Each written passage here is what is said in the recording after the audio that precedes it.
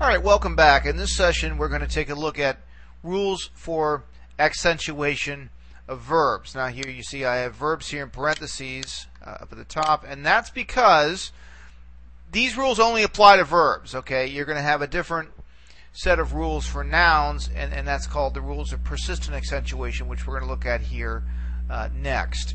Okay, so but right now these are only for verbs. Now, how do you know that these words are all verbs? Well, you really don't. Okay, you know because I've told you they are. But as the course goes on, you'll be able to recognize them, A, because you'll know them as vocabulary words, and 2, because you'll be able to recognize the ending. So don't worry about that right now. Obviously, there's no way you could know that. But given these are verbs, you know,